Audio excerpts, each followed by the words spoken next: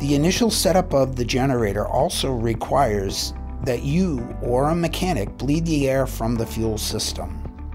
This procedure, known as priming or bleeding the fuel system, is also required whenever the fuel filters are serviced. To bleed the fuel system, first disconnect the fuel module from the engine wire harness. Attach your fuel pressure gauge set and direct the bleed hose from the pressure gauge into a proper container.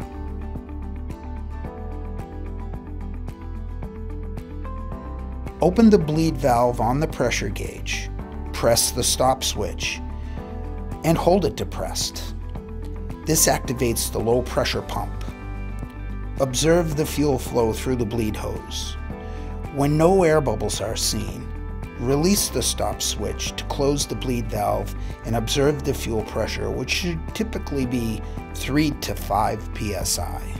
Remove the fuel pressure gauge from the fuel module and connect it to the Schrader on the fuel rail. Reconnect the fuel module to the engine wire harness.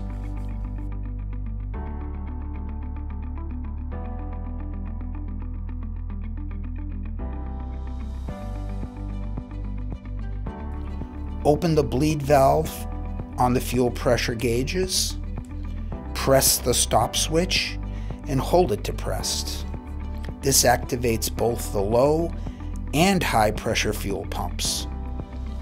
Observe the fuel flow through the bleed hose, and when no air bubbles are seen, close the bleed valve, observe the fuel pressure.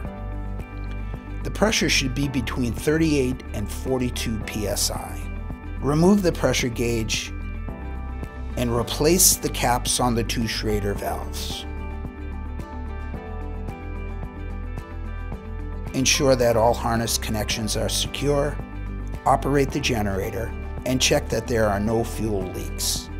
Now you've bled the fuel system.